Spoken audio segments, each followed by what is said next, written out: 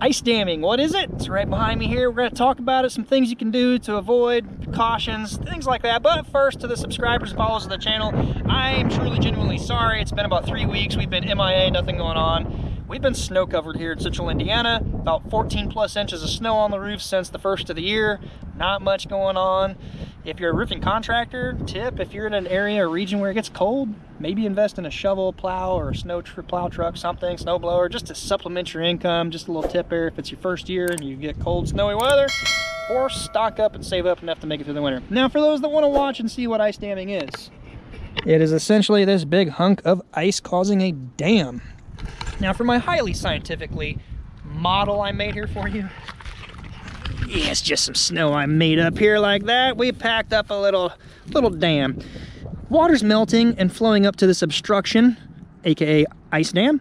It has nowhere to go but fill up and pond up to this area until it either trickles around or over. It's also probably going to trickle under a little bit, but it usually melts faster than it goes under and off, hence the ice dam. You might be asking, why is it warming up?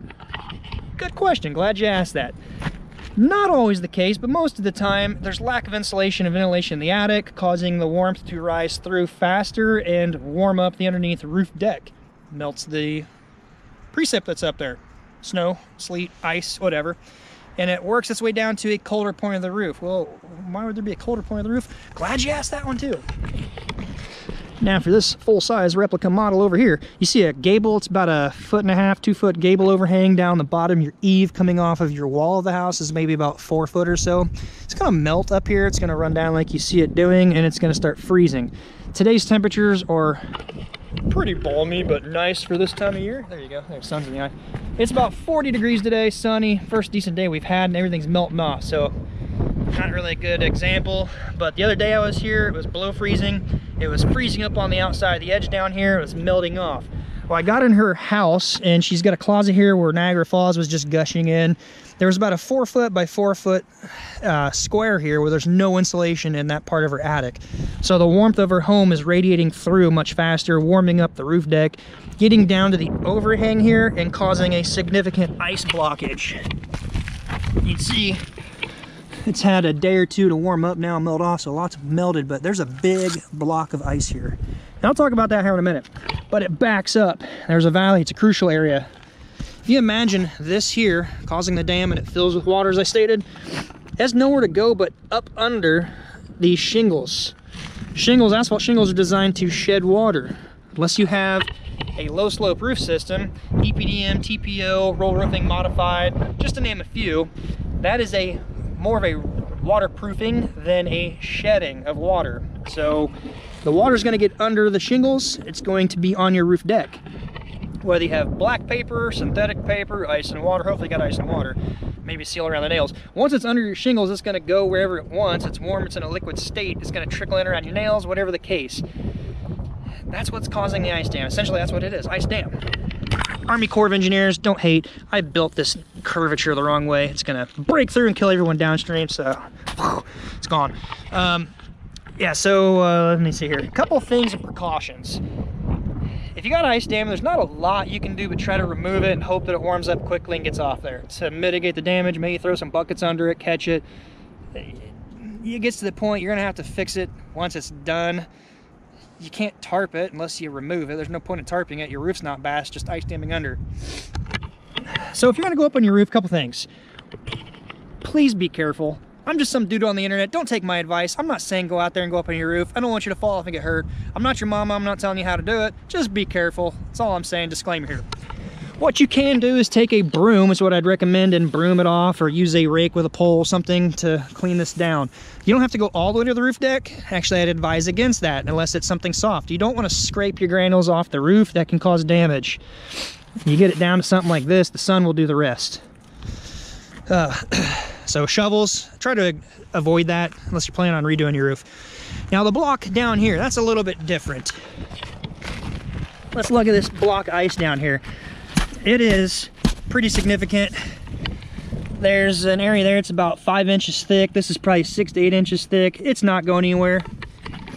Now your intuition might be, let's get a hammer or a big mallet and beat it.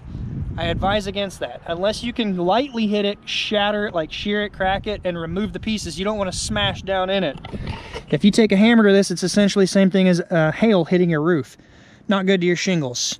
Furthermore, if you do it in the wrong area and you smack a hunk of ice down and it breaks through and your mallet hits the shingle in this area, that's a crucial section. If you popped it, cracked the valley, cracked the shingle, you're not gonna know how much damage you did until you get another rain, gathers in these valleys and runs down it into a hole you put in it. That's gonna be bad news. So avoid that, just a caution, don't be beating it. You can set yourself up for a bigger damage. Sometimes you just gotta let nature do its thing and melt off naturally. If you could carefully, you know, there's a valley right under here, so I don't want to go hitting it too hard. You know, that's all right, but you go getting careless and smacking it down, you put too much stress and strain on a cold shingle that's fragile, you could set yourself up for some damage. Again, I'm just some random dude on the internet. Don't take my advice. Some other things I want to point out real quick. If you look around here real fast, snow covered, a lot of these roofs. This one is significantly less snow covered. That one there's starting to. The one down there is pretty significantly uncovered of snow. This isn't always the case, but I'm gonna use my house as an example here. I've got a black roof and it's still solid, covered 8 to 10 inches of snow. This one's fairly dark, but it has way less snow. Not to do to the color. You might think a black roof's gonna heat up more from the sun. Not necessarily. If the roof is covered with snow, it's reflecting the sun rays. It's not getting to that, heating it up. It's not gonna melt off. Now, if you have a small area starting, it's gonna warm up, it's gonna melt down, it's gonna heat up more, it's gonna start a chain reaction. But the bigger thing is, what's causing this is the warmth radiating through from your attic. If you got an attic access, just run up there, check it. If you have little insulation to no insulation or a lack of ventilation, that's going to be a problem. If you're not sure, just Google a insulation company in your area. Most of them probably give you a free evaluation, let you know what you need to do. That's the biggest problem right there. Not enough insulation and ventilation. Could have a problem like this. Not good. Luckily, there wasn't much in here. She set buckets up and dried it out. There was no insulation. At that point, you want to check and fix the problem. Breezy. You want to watch out for mold and things like that. You don't want an unhealthy living condition inside, so check it out, get it handled.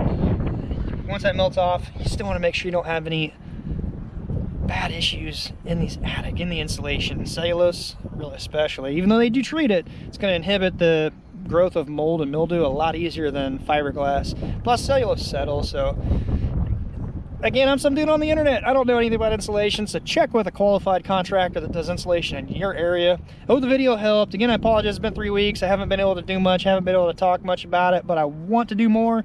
I also have had a lot of home time after plowing, studying some new stuff. So if you guys have any interest, let me know. Drop me a comment below. I've been learning a lot about crypto and investing, and I want to do more of it. And if you have any interest to see what I'm doing, I want to watch it, I'll try to shoot more of it. Just let me know. I need to know if you want to see it. Basically, I've got a little bit of money in crypto. It's doing really well. I want to 2x to 4x my money. Later this fall, when the forbearances run out and unfortunately the real estate market starts to pop, I want to throw some money into properties, physical, tangible assets. If you have any interest, let me know. I'll start documenting it for your pleasure, to learn from my mistakes. And I also have been kind of focusing on another project that's kind of private right now, can't share it, but I want to. It's another product we're going to have on the market here, hopefully, I don't know, maybe a year, but it's pretty big. So if you want to see that, you want to check it out, let me know. I'll document it for you guys. Until next time, be safe and see you guys then.